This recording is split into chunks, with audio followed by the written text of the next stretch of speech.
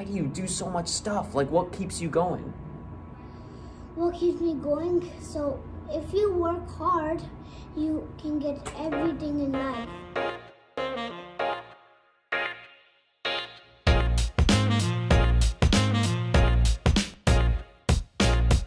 Hey Arlingtonites, Adam Harris here, your head of communications and storytelling. I'm at Ivy Hill. I'm with Divish. Divish, say hi. Hi. Okay, Divish, how old are you? 6 years old. 6 years old, first grade. Divish is a black belt. Yes. In Taekwondo, right? I keep on working hard, white to black. White to black. Working Yes. hard, white to black. And also you're a Rubik's Cube solver. Yes. You're a world traveler. Yeah. You've done so much in your life at only 6 years old. Why do you do so much stuff? Like, what keeps you going? What keeps me going? So if you work hard, you can get everything in life. If you work hard, say it again. If you work hard, you can get everything in life. If you work hard, you can get everything in life. What is everything? What do you got? I got 2 credit cards from my mom and dad. That's a good thing. You also have a black belt Yeah.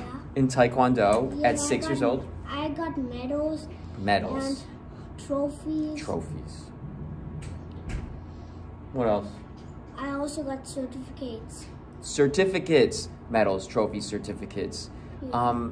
You know, Divish, how does it make you feel when you get these medals and trophies? How does it make you feel about yourself? Happy. Yeah. Confident? Yeah, confident. Confident.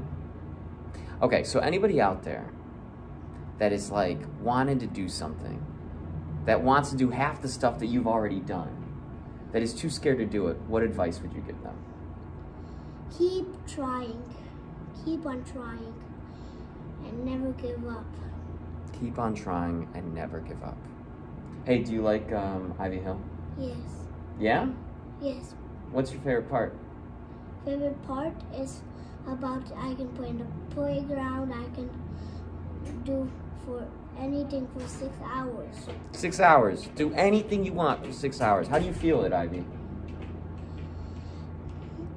Happy and with so much energy. Happy and so much energy. Okay. Do you have anything else you want to say? What do you want to say about all your accomplishments so far in 6 years? That's it, just 6 years of life. Because when I was 2, I learned a new swimming. I knew 3 feet swimming, and now I'm 6 years old. I can go to 100 feet. Wait, so when you were 2, I can go to 3 feet. 3 feet, and now you're how far? 100 feet or up. 100 or up and any feet.